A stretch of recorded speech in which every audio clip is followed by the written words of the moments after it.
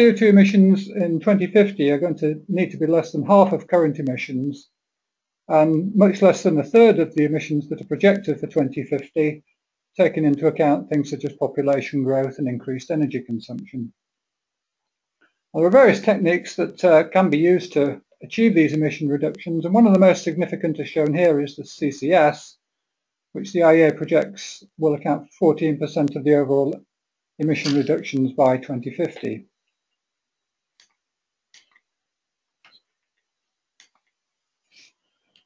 The focus of CCS in the past has been on coal-fired plants, but natural gas has taken an increasing share of the power generation market in many countries, as shown here in this chart on the right, which shows natural gas consumption for power generation in the US and how it's increased in recent years. The main reason for this move to gas, as shown here, is being the low capital costs, short build times, high efficiencies, low emissions, and good operating flexibility, which is becoming an increasingly important issue for future electricity systems with a lot of renewables in them. The main disadvantage of gas historically has been its relatively high cost, but even that's no longer the case in many countries, particularly where there's abundance of gas from shale gas, etc. Even though natural gas-fired power plants have relatively low CO2 emissions, about half those of a modern coal-fired plant, there's still going to be a need to install CCS in future to satisfy the very tight emission goals that are being set at places such as the recent COP meeting. So the question then is, which of the CO2 capture technologies should we be using for natural gas-fired power plants? Well, the technologies that are available are essentially the same as those coal-fired power plants, namely pre-combustion, post-combustion and oxy-combustion. Pre-combustion was one of the early leaders for commercial CCS at gas-fired power plants, and as shown here there was a project at Peterhead in Scotland which was proposed by BP, which was one of the early leaders of CCS plants, but this project was cancelled in 2007 before construction could start. Various studies that have been done by other people since then have shown pre-combustion to be a relatively expensive technique for gas-fired CCS, although it does have some advantages such as the ability to produce hydrogen, which could be used for decarbonising other energy sectors. But it's generally considered to be a bit of the outsider in this race for CCS at gas-fired power plants. The favourite in the race is currently post-combustion capture, and this is generally now considered to be the technology for gas-fired CCS. But, and as shown here, there was a project to build a large post-combustion demonstration plant at Peterhead by Shell and SSE, but unfortunately that's been put on hold and is unlikely to proceed because of cuts from government funding in the UK. So that leaves us with oxy-combustion, which has always historically been considered to be the dark horse in the race. It's a bit of an outsider, but it's certainly not a new concept. It's been around for a while, but its profile has been increasing recently with the introduction of some more efficient and low-cost options being proposed. So this is going to be the subject of the presentation today on this oxy-combustion techniques. In view of this increasing interest in oxy-combustion, IEAGHG commissioned a techno-economic assessment study of oxy-combustion turbine power plants with CCS, and this was done for us by Amec Foster Wheeler, and they worked in this particular study with Politecnico di Milano. Amec Foster Wheeler have done a lot of studies for IEAGHG on various different types of power plants and industrial plants with CCS. So that has the advantage that the assessments done in this study are consistent with, on a comparable basis, with assessments of other technologies. I should give credit to the people who worked on this study at Amec Foster Wheeler and Politecnico di Milano. They're the people shown here who did the work, which I'm reporting here today.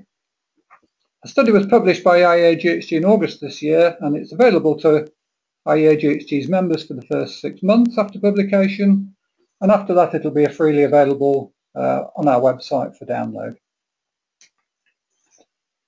The first part of the study involved a literature review of the broad range of oxy-combustion turbine cycles that have been proposed over the years. as I mentioned earlier, they're not a new concept, but there's been a lot of work going on since the early 1990s, but mainly at an academic sort of level.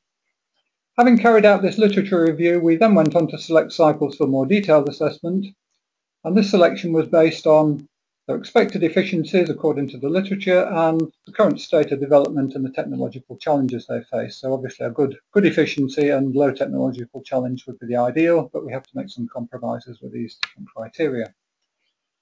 The cycles we selected were 2 cycles in which CO2 is the main material flowing through the turbine, and 2 in which steam is the main material. Cycles mainly based on CO2 were the so-called semi-closed Oxy-Combustion combined cycle, SCOC-CC, and the alum cycle, which is being developed by Net Power.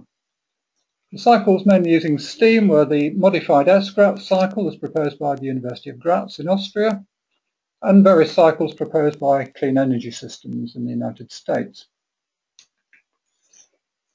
Before going on to give descriptions of the different oxy-combustion turbine cycles, I think it's probably useful just to give a basic look at what a conventional gas turbine combined cycle looks like. And this is shown in simplified form here. So beginning on the left, we see air being compressed to about 17 bar in a compressor. Most of this air is fed to a combustor, and the resulting gas at about 1400 degrees in modern turbines is fed to an expansion turbine. A smaller fraction of the air from the compressor goes directly to cool the hot components in the turbine to keep the metal temperature down to acceptable levels. The gas from the turbines then typically, which is about typically 600 degrees, is then cooled in a heat recovery steam generator before being discharged to the atmosphere. And steam from the HRSG is used to generate more power in a steam turbine. I've only shown one steam stream here just for simplification, but in practice there's typically steam generated at 3 levels in the HRSG, just to make the best use of the heat that's available. So coming on to the first of the oxy-combustion cycles, the SCOC-CC, it's similar in principle, as you can see, to the conventional gas turbine combined cycle that I've just shown. The main difference being that instead of having air going into the compressor, we've now got CO2, which is recycled within the system. And the oxygen required for combustion is provided as high purity oxygen from their separation unit. In order to give a similar turbine exhaust temperature to a conventional cycle, the turbine inlet pressure has to be increased from about 17 bar in the previous cycle up to about 45 bar. And this is because of the different properties, physical properties, of CO2 compared to nitrogen and oxygen, which are the main materials flowing through the turbine in a conventional cycle. The exhaust gas is fed to an HRSG, as in a normal combined cycle, to generate some steam. The exhaust from the HRSG, though, is then further cooled, which condenses most of the water, and then that leaves you with the CO2-rich stream, most of which goes back to the compressor, and the net CO2 produced by the system by combustion goes off to storage. There would be a CO2 purification unit at the end of this cycle, which I haven't shown in this system, but it's included in the analyses. The other cycle involving mainly CO2 is the Net Power's alum cycle, which is very significantly different to the one I've just shown. Instead of operating between about 45 bar and atmospheric pressure, the turbine has a much higher inlet pressure of about 300 bar, but a lower pressure ratio of around about 10, which gives you a higher exhaust pressure of about 30 bar. The turbine also has a lower inlet temperature than the conventional gas turbine, typically about 1150 degrees, but it also has a higher exhaust temperature of around about 750 degrees.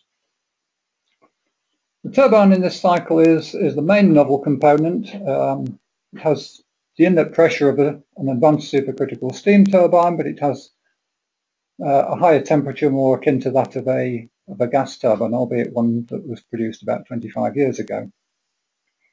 So the inlet temperature is relatively modest for a gas turbine. The other big difference between this cycle and the one I've shown earlier is that instead of using the heat in the turbine exhaust gas to generate steam for a steam cycle, the hot turbine exhaust gas is used to reheat the recycled CO2. The turbine exhaust gas is then further cooled, most of the water is condensed, as in the earlier cycle, and the cooled CO2 is then recompressed, firstly at about 80 bar in a gas compressor, and after that the CO2 is cooled, which condenses most of the CO2, so you can then do the final repressurization using a liquid pump. And repressurizing using a pump uses very much less energy than repressurizing using the compressor, so that's one of the advantages of this cycle, which contributes to its high efficiency. The recycled CO2 is then split into several streams. It goes through the reheater along with some of the oxygen. But the amount of heat required to reheat the CO2 is actually greater than the amount that's available in the turbine exhaust gas. That's because high density, high pressure CO2 has a relatively high heat capacity. So there's an opportunity to use some what would otherwise be waste heat from the air separation unit's air compressor cooler to put it into this reheating system, which again contributes to the good energy efficiency of this system.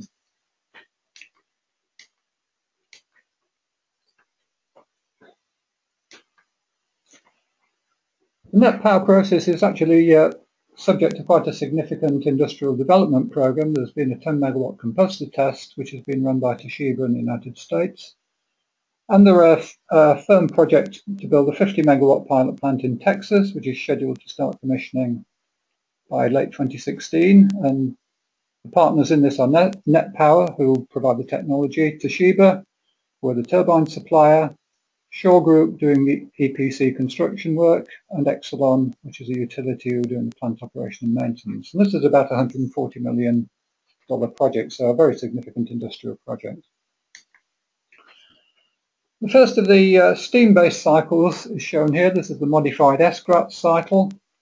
In this cycle, fuel and oxygen are fed to a combustor along with mainly steam, and then the hot gas is then expanded to atmospheric pressure in the turbine, and it's passed through a heat recovery steam generator, which generates 100 bar superheated steam, which is then fed through a steam turbine, which exhausts into the combustor.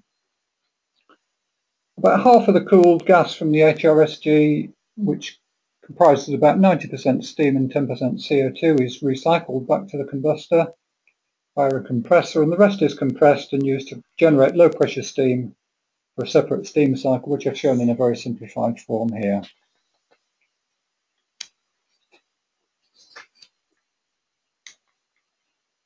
The other steam-based cycle is being developed by Clean Energy Systems, and just before I go on to show the cycle, I'll just show some of the actual practical work that they've done, which is at their facility in California. They built some significant combustors, as shown here, a gas generator, high pressure combustor, and a reheater.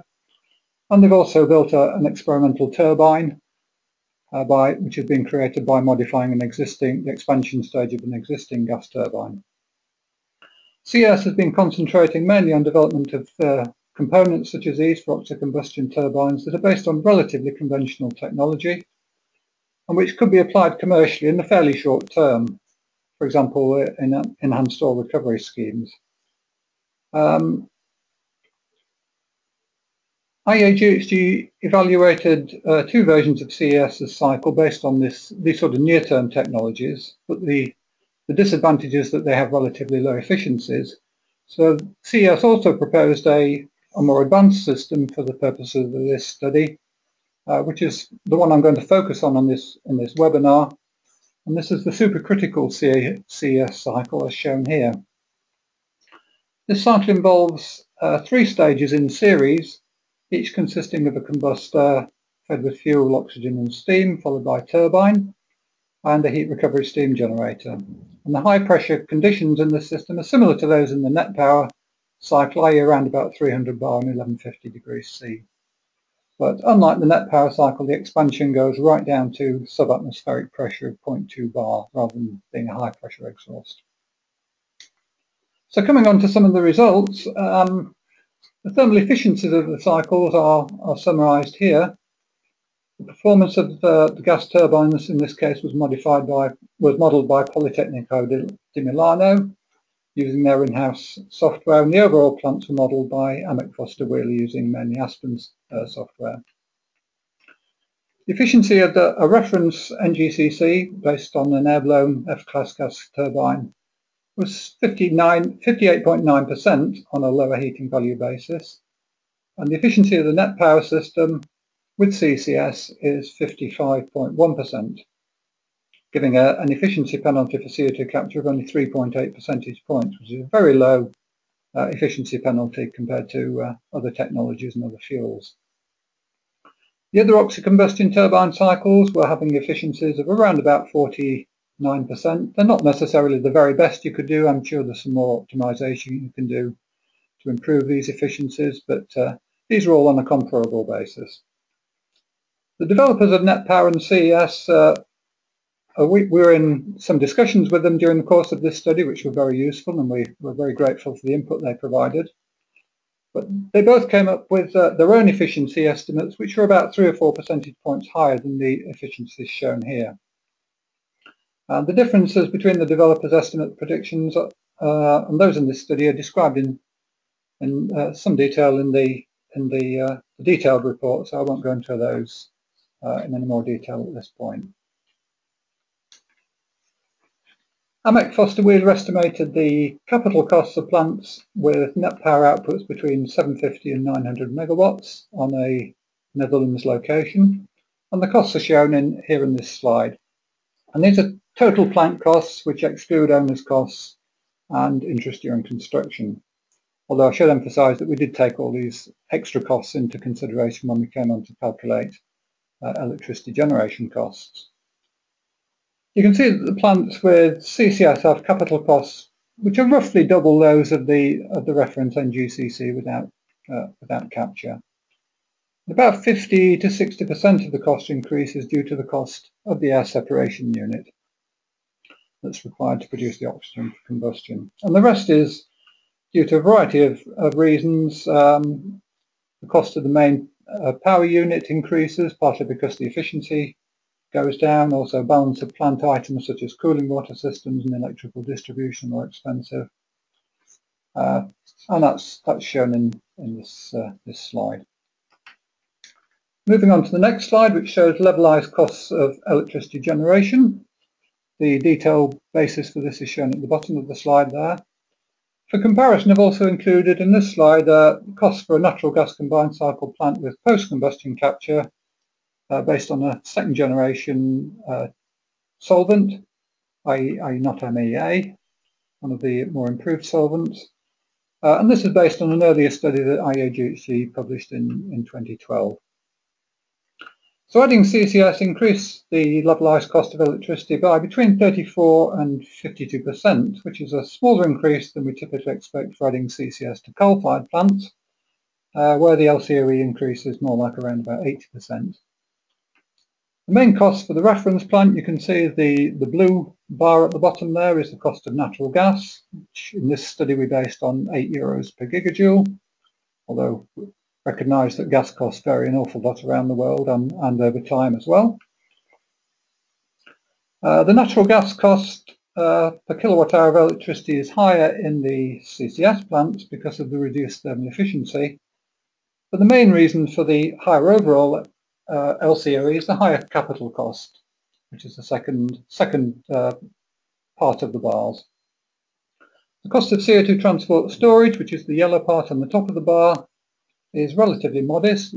For the purposes of this study, we based that on a cost of €10 per tonne of CO2 transported. Obviously, this varies very much depending on the site and whether you're part of a CO2 transport and storage grid, which significantly reduce costs.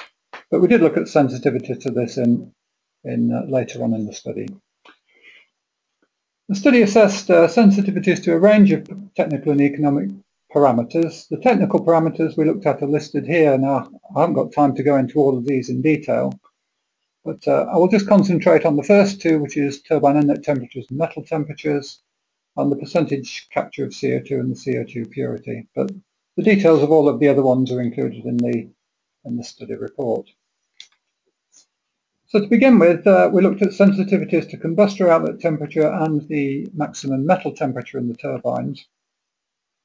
And the results are shown here for two of the cycles, the net power cycle and the SCOC-CC cycle.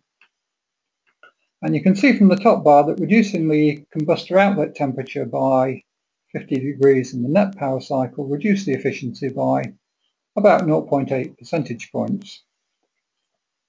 But if you look at the second bar down, you can see that just increasing the turbine inlet temperature didn't actually increase thermal efficiency at all.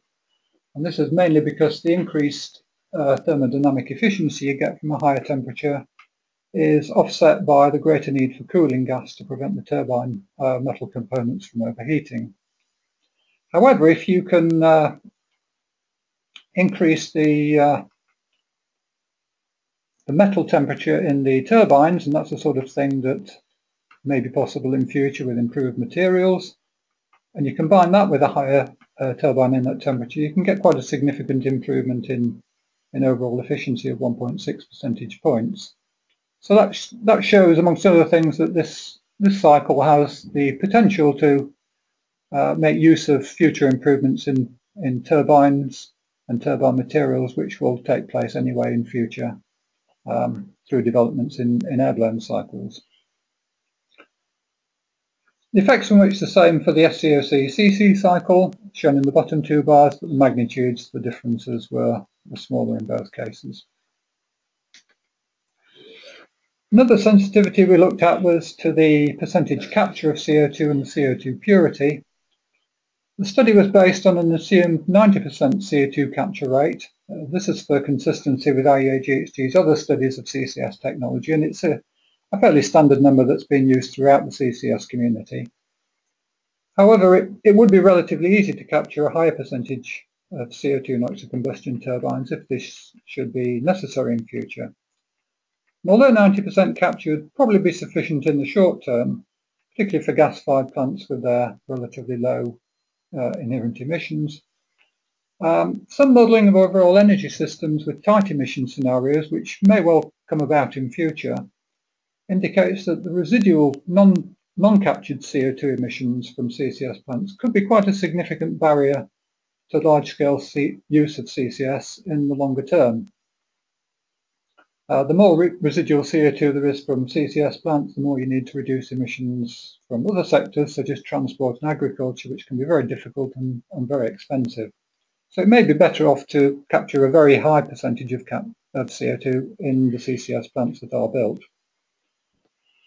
We looked at this for two sensitivity cases then, looking at higher percentage capture, and we based this analysis on the net power cycle. One of the sensitivity cases we included a membrane separation unit to capture more of the CO2 from the vent gas from the CO2 processing unit. This is the unit that takes out the impurities such as nitrogen and oxygen from the raw CO2. The cost of, or the efficiency penalty for this is fairly modest, about 0.4 percentage points. And there's also a small increase in the capital costs and the LCOE. However, the CO2 avoidance cost actually goes down by 3 euros per tonne of CO2 from 68 to 65. And this is because the increase in the amount of CO2 that's captured is greater than the increase in the LCOE. So this could be a worthwhile thing to do even if you don't have to achieve very tight emission constraints. It gives you a lower cost of CO2 avoidance.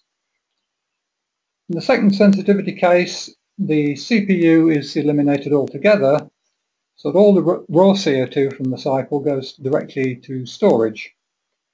And this gives you essentially 100% capture of CO2. The downside of this is that the CO2 purity is lower. It's gone down from the 99.8%. In the other cases, down to 97.9%.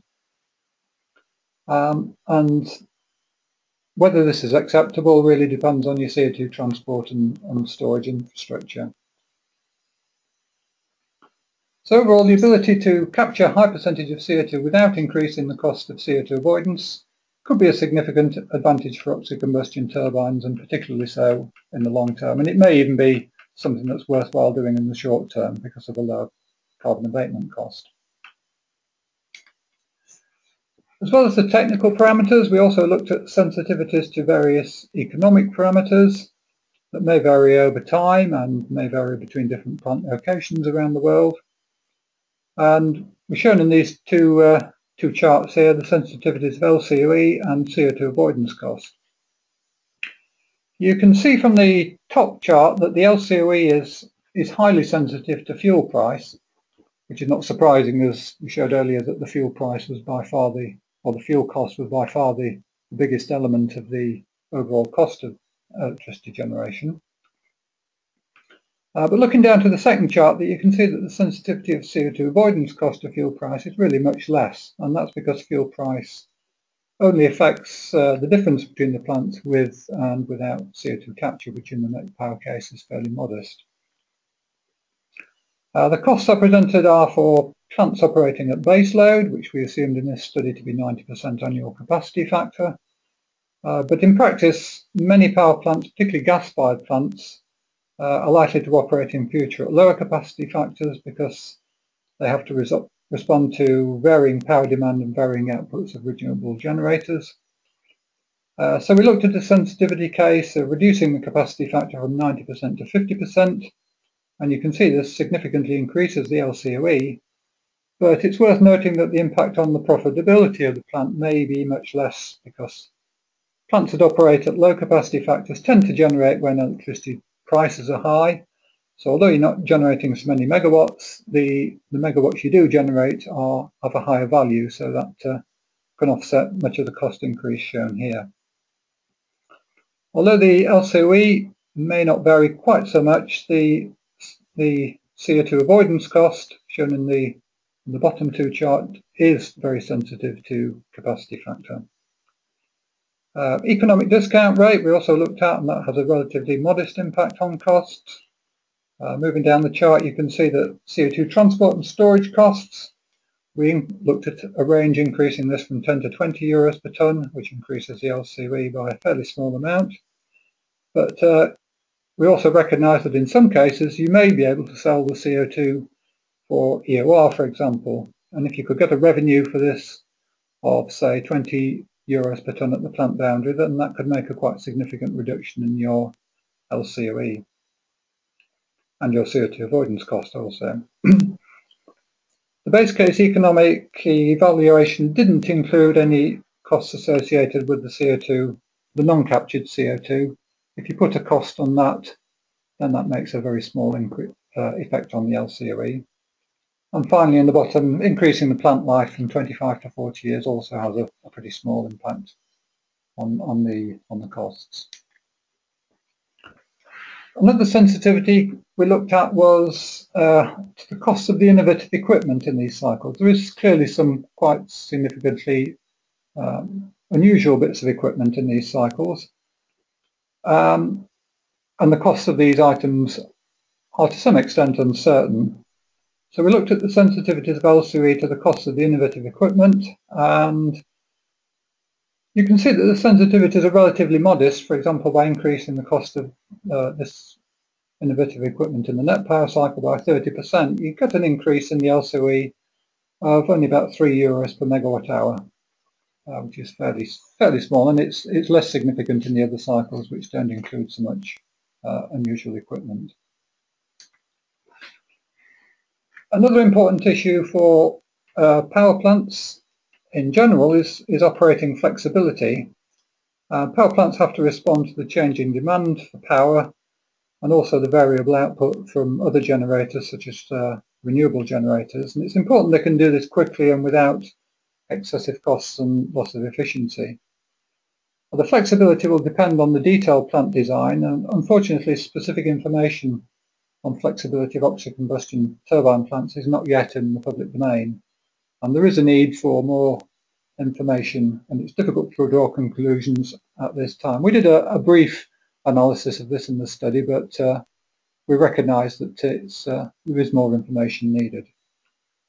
An important part of the oxy-combustion plants is the ASU. This could impose some restrictions on flexibility, but there is the potential to produce and store oxygen during times of when power demand is low, and so you could turn down the ASU use the stored oxygen when the power demand is high. And this would increase flexibility and also give an extra boost to the net power output just when you need it most, when demand is high.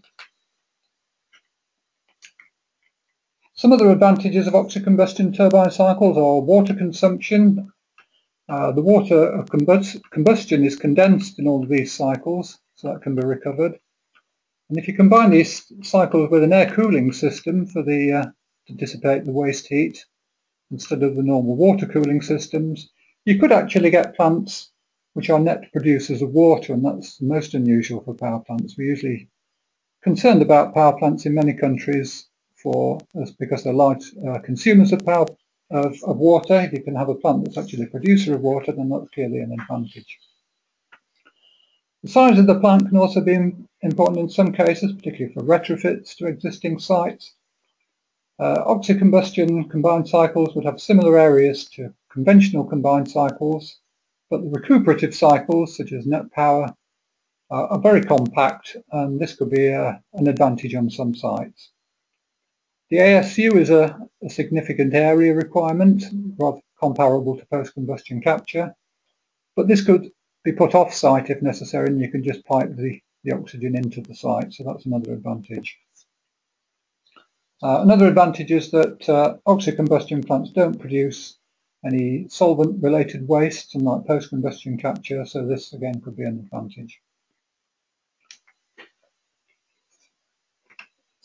Finally, I'd just like to briefly summarise the work we did on combining oxy-combustion turbines with coal gasification.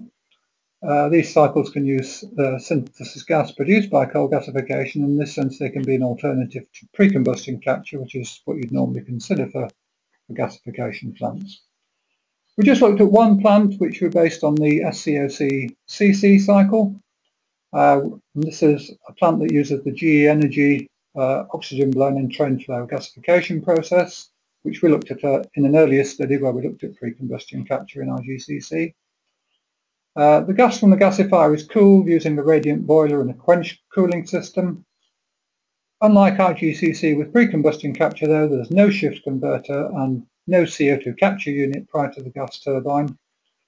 But we did include, in this study, we included an acid gas removal system to selectively separate sulfur compounds from the fuel gas. And this is a fairly conservative assumption, which we did to minimize the risk of impacts of sulfur compounds and other impurities on the turbine. If it turns out that this isn't necessary, we could eliminate this sulfur removal system, and there could be some improvements to the efficiencies and costs. The results for efficiencies and costs of this system are shown here, along with costs for a comparable IGCC with pre-combustion capture and also coal-fired plants, pulverized coal plants with and without post-combustion capture. You can see that the oxy-combustion gasification system has a similar efficiency to the other types of coal-fired plant with capture, but the costs are, capital costs and LCOE and CAC are significantly higher. So this indicates that SCOC-CC cycle is not competitive for coal-fired plants. However, it may be worthwhile looking at gasification combined with other oxy-combustion turbine cycles, and they may be significantly more efficient and cost competitive. So what's the way forward for oxy-combustion turbines? Well, the component and cycle development program work needs to continue, and we need to move forward to building and operating integrated large pilot plants to give confidence that it'll be possible to achieve the target efficiency and costs and to achieve reliable operation over extended periods of time. And it'll also be important to demonstrate operating flexibility, which I mentioned earlier is going to be important in the future. The next stage then will be to roll out the technologies in full commercial size plants, and it's important that this is done relatively quickly as possible to meet timescales not only for emission reductions, but also achieve cost reductions through learning by doing, to maintain cost competitiveness with other low carbon technologies whose costs are also expected to reduce in the future. So finally, just a few conclusions. The Oxy-Combustion turbine power plants were predicted in the study that IEAGHG carried out to be in the range of 49 to 55%, which is broadly similar range to the efficiency of conventional gas turbine with post-combustion capture using one of the current improved solvents, which would be about 52%. Although the most efficient of the Oxy-Combustion turbine cycles has a higher efficiency, significantly higher efficiency than post-combustion capture. The capital cost, LCOE, and cost of CO2 avoidance were also estimated to be broadly similar to post-combustion capture, although we recognise that there are uncertainties in the cost, not only of the Oxy-Combustion, but also in the post-combustion capture plants. So it's difficult to pick a clear winner out of this comparison. Oxy-Combustion has some other advantages, including the potential to capture nearly 100% of CO2, potential for low water use, small plant sizes, and the ability to use off-specification fuel gas such as natural gas with high CO2 concentrations. In order to get more definitive performance and cost data and to provide confidence for investors, it's important that we work to build and operate power plants, and this work continues and it has a successful outcome. So thank you for your attention. I welcome any questions either through this webinar process, or please give me an email afterwards if you have any further queries. Well, John, thank you very much for such a sort of a helpful summary of something that looks a very, very complex report. You've invited questions. We have several coming in. There is one that I am happy to say that I can actually answer, and that was, will the presentation be available afterwards? And that's yes, we will put it available on our website. We'll email you or the link. John, I'm afraid the rest are down to you. One question, first question really, hopefully quite a simple one. Do you know the location of the Net Power pilot plant? The Net Power pilot plant is in Texas. I couldn't say specifically. I have the information which I can let you know later by email, but it is in Texas.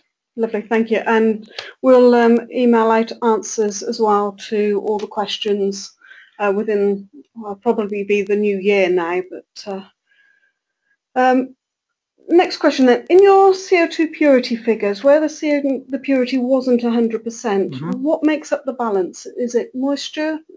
It's not moisture, because we need to remove nearly all of the moisture to avoid corrosion in the pipeline. So there is specifically a dehydration unit built into the CO2 processing unit.